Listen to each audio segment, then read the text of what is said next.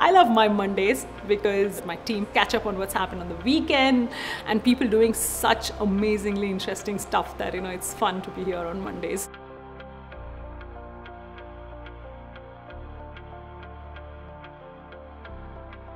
When I started my career in the test organization, I had to work with teams in Bangalore, in Austin, and also in Taiwan. It gives me an ability to explore diverse skill sets and also give me an opportunity to work with different cultures across geographies. Bangalore is a very exciting place to be because it's super cosmopolitan. You've got people from all over the country working here. The kind of work in Bangalore is predominantly sales and technology. Servers, storage, networking, cloud, all of this space India works today. India is a very strategic location for Dell Technologies now.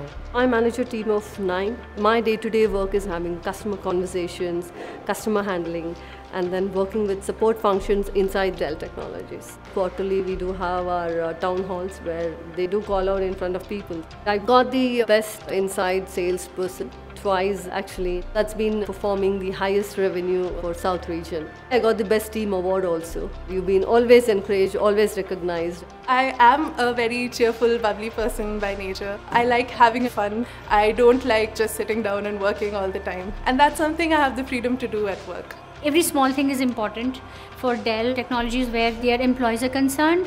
So we have everything from work-life balance to your convenience to work from anywhere. The best part is the positive energy shared here with each and everyone.